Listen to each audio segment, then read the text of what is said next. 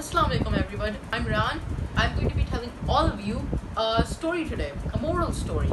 So let's start. The story is called The Lion and the Cows. Once upon a time, there lived 4 cows in the forest. Every day they used to graze together in a particular spot. They were all very, very good friends. One day, a lion saw the cows grazing together. The lion wanted to eat them, so he went to catch them. When the cows saw the lion, all of them fought with him. The lion had to run away.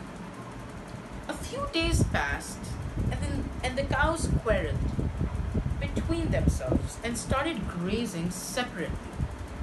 One by one, the lion killed them all.